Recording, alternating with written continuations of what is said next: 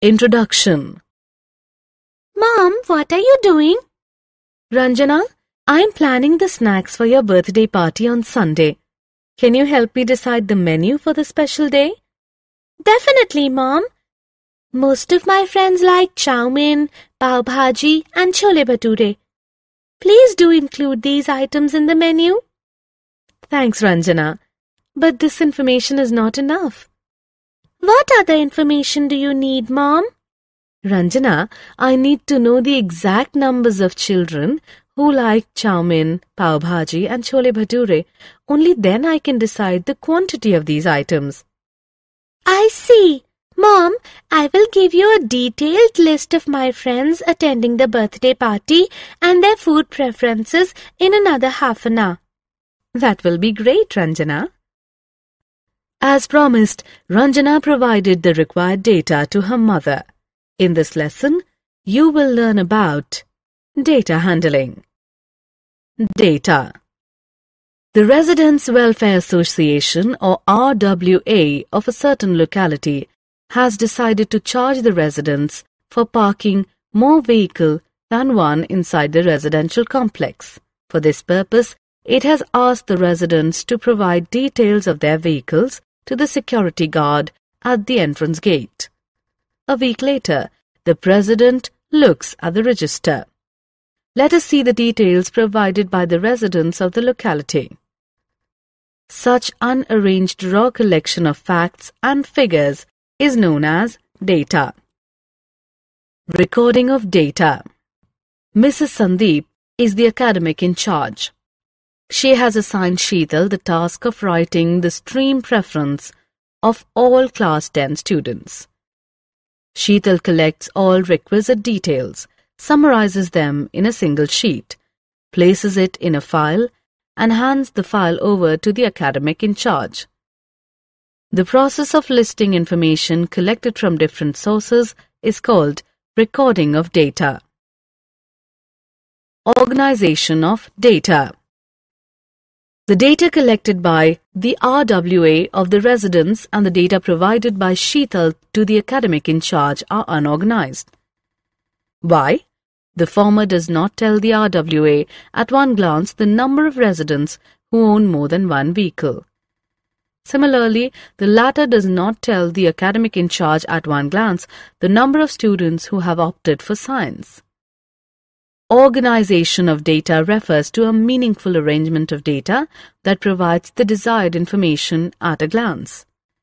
Let us now learn to organize data. We use tally marks to organize data. Let us learn how. Consider the data collected by Sheetal on the stream preferences of class 10 students. Make 3 columns: streams, tally marks, and number of students. Specify all available streams under streams one by one.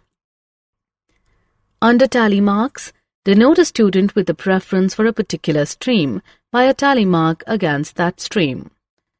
Indicate every 5th student preferring a particular stream by a slanting line crossing the previous 4 tally marks. Now count the tally marks against every stream and record it under number of students. Let us now organize the RWA data that we had discussed in the beginning. Make 3 columns: vehicles, tally marks, and number of families. Specify 1, 2, and 3 under vehicles one by one. Under tally marks, denote families with specific number of vehicles by tally marks against appropriate options of vehicles. Now count the tally marks against every option of vehicles and record it under number of families. Graphical representation of data. A picture is worth 1,000 words. Data expressed in the form of pictures are understood faster and remain in memory longer. Let us look at 2 simple graphical representations of data: pictographs and bar graphs.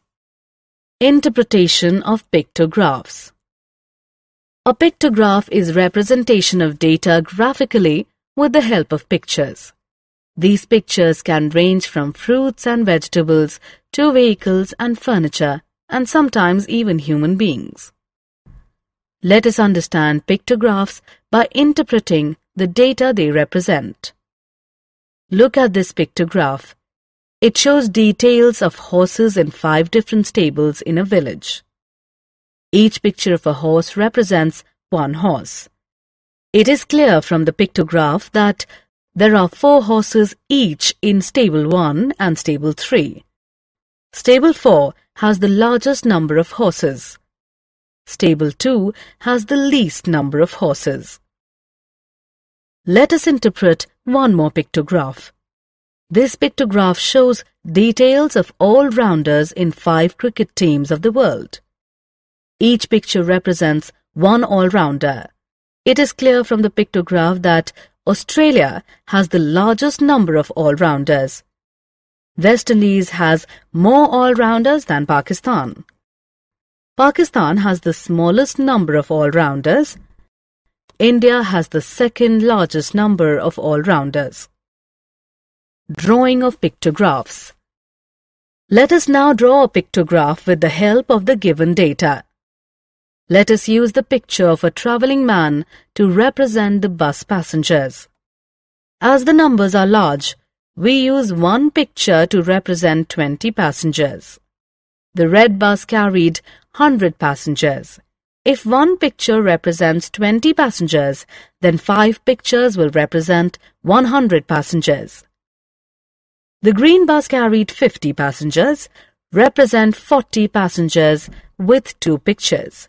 Represent the remaining 10 passengers with half a picture. The orange bus carried 70 passengers. Represent 60 passengers with 3 pictures. Represent the remaining 10 passengers with half a picture. Interpretation of bar graphs. A bar graph is representation of data graphically with the help of horizontal or vertical bars.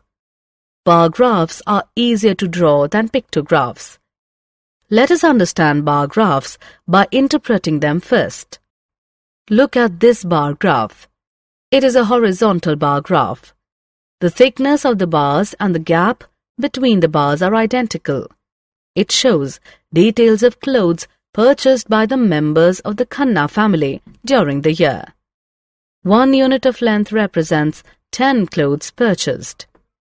It is clear from the bar graph that Miss Khanna purchased the maximum number of clothes during the year. Master Khanna purchased the minimum number of clothes during the year. Mrs. Khanna's purchases exceeded Mr. Khanna's purchases by 5 clothes. Let us interpret one more bar graph. This is a vertical bar graph. It shows details of female workers in a factory. It is clear from the bar graph that the scale used is 1 unit of length is equal to 50 female workers. GH factory employs the maximum number of workers. The difference between the maximum and minimum number of female workers is 250. If CD factory employs 50 more female workers, it will be at par with GH factory. Drawing of bar graphs. Let us now draw a bar graph with the help of the given data. As the heights are concentrated near 60, let us measure 10 inches per unit of length.